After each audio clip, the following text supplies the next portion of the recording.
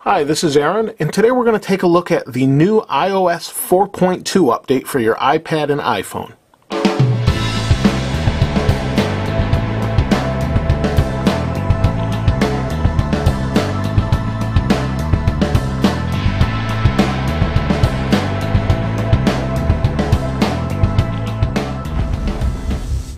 This update brings some very significant changes to the iPad, not so much to the iPhone.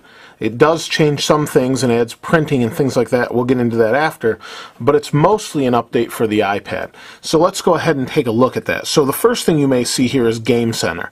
Now that's kind of like Apple's attempt at Xbox Live. While it's not quite the same, we can open it here. It's not quite the same. You've got this green background. There's my name on Xbox, and well, similar to Xbox, Big Z on Xbox, and Big Z243 on Apple's products. And it kind of shows the games that use Game Center.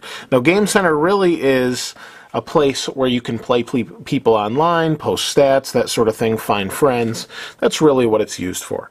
Now, the next thing that is huge, as you can see here, is folders. If I tap this, it opens, and you have folders. When you want to move something in or out of a folder, you tap and hold, and drag it out, put it where you want, and that's that.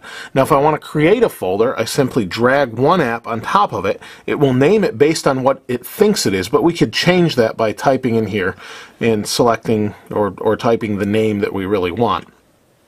Let's move that back out, move that back into my magazines folder, and we hit the home button to stop the little jiggling there.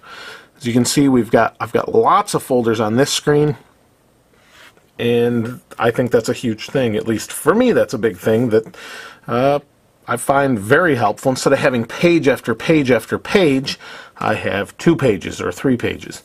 So that's one of the huge improvements. The next thing is multitasking. While this is not really true multitasking per se, it's more of a freeze type multitasking. You could argue each way. It does have it. And the way we access that is the applications that are already open. We double tap the home button, and it pops up the app drawer, and we can scroll through all the things we've had open, and we can switch between them. So let's go to Game Center. Double tap, we'll go to Safari. You can see it swings out and around. Now that little swing animation here, I'll show you again. The little swing animation where it swings out and around is a little bit different, and they've changed it on the iPhone as well. It used to just kind of swing back and around. Now it kind of has a tilt to it as it goes through. Not a big deal, just a little touch they've added. And again, we can go to the App Store, same thing, and we'll go back home. And tilt that this way to, there we go. Now, one of the things they have changed as well is on the top here, on this side, we have our, which is now a anti-sound, or I shouldn't say anti-sound, a vibrate on the phone or silence mute button on the iPad. It used to be a button that would stop the iPad from rotating the screen.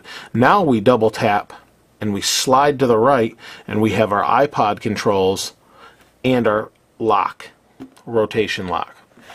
Now it's locked. There is no other way to assign it to that button anymore, or that switch rather. It's now in here. We also have quick controls for brightness and for volume. We also have AirTunes and our iPod control. There is no more slide any further left. It's all on one screen. Tap and it goes back. Double tap, slide again, and that's how we can lock or unlock our rotation.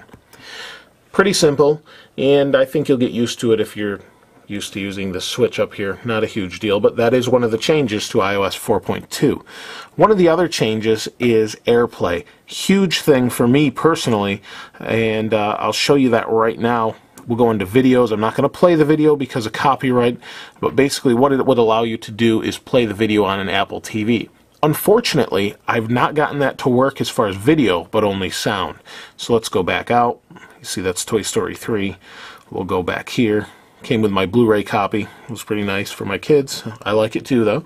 So here's the AirPlay button. and if we tap this, it says, where do you want to send the audio?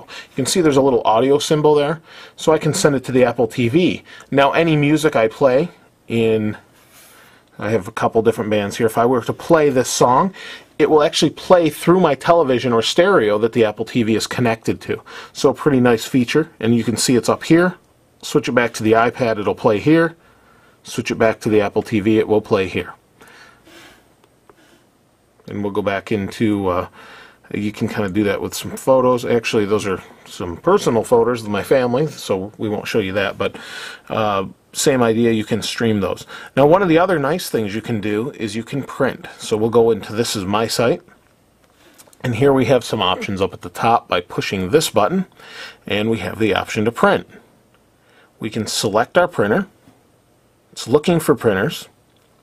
Now, it should find, if it works properly, this is the first time I've tried the print feature, honestly. It doesn't find anything. It's networked through my iMac at home, and I'm not sure what I need to do to set it up, but it does have the ability to print. I can print multiple copies, and it closed on me there. I can print multiple copies, and it's pretty much that simple. There's not a whole lot more to it. So I do have that option.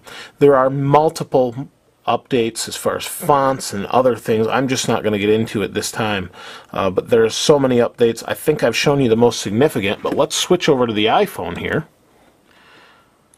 And again, they've made a couple changes. We double tap and go to our multitasking slide. We have our screen lock in there. If we slide one more time, we've got our volume slider and AirPlay. That's pretty much the most significant change that I've seen in here, along with the printing. We can go into here for printing.